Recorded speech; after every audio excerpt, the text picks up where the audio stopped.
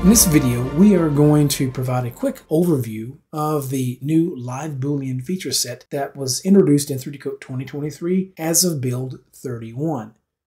What I have here is a model where I want to work with live Booleans to perhaps create an opening for a cannon. I have a cutting object here in the orange.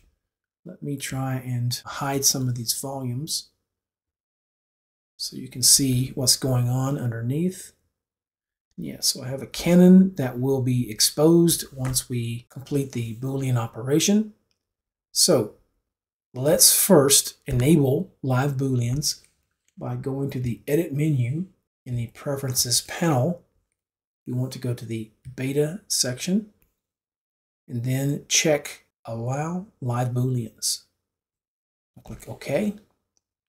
Now, one caveat is, as of this recording, it works only in voxel mode. So whatever parent layer and child layer that you're utilizing, they need to be in voxel mode.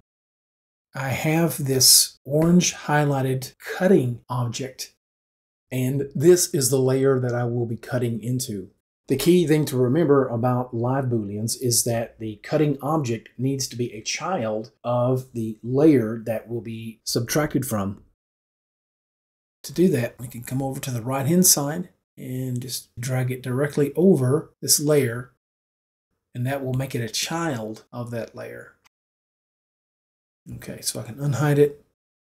Now, right-click over the layer in the Sculpt Tree panel and choose in the top section here, live subtraction or intersection. In this case, I'll choose live subtraction.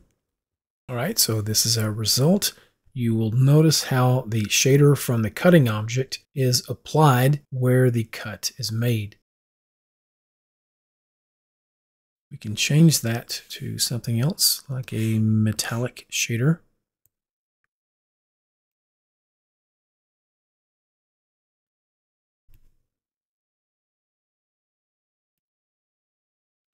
Okay, I'll leave it at that. And we can adjust this Boolean just like we would any object. So we can move it around in space. And I will turn wireframe on by hitting the W key. And you can see how insane this is to see live Booleans on such a dense object.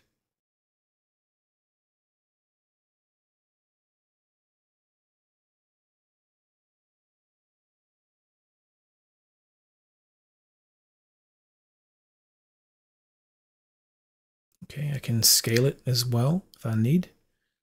So I can go to the Tool Options panel and change what is displayed as far as the gizmos are concerned. So let's go ahead and scale this up a bit. Can move it up in space.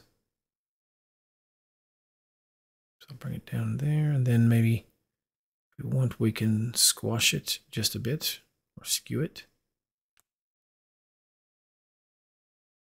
All right, and so that's going to conclude this quick look at live Booleans in 3DCoat's Sculpt Workspace. So stay tuned, and we will see you in the next video.